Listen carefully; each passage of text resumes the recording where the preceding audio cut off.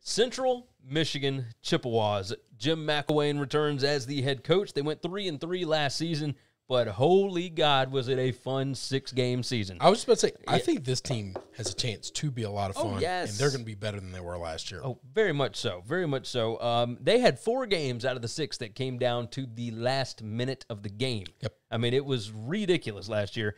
Their win total, 6.5. To go over is -105. To go under is -125.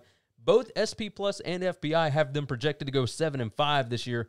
Number 7 in the country in returning production. They're bringing back the whole slew of them. Everybody. Offense was basically big play or nothing last year.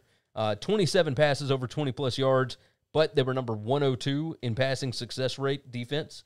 The defense was all or nothing. That's right. Look, I mean, it's just ridiculous. Schedule sets up easy enough. They've got 6 likely wins. They got 3 toss-ups.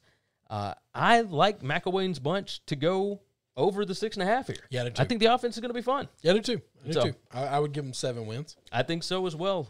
Now, I mean, they open at Missouri, but then they've got Robert Morris. They play at LSU. Yep. Those are both going to be losses. But after that, the only other projected loss is Ball State, and they're only projected to lose that one by 4.5 points. Yeah, they do play tough teams, though. I mean, they play Miami, Ohio. They play Ohio. They play Toledo. They still play Kent State. They play Toledo. Like, they're not going to win all those games. No, I think there are going to be some coin flip games that they're going to come up on the other end of it, but that's okay. But that's like why them. we got them going 7 Yeah. instead of 9 or 10. Yes, 100%. I think they can get to 7.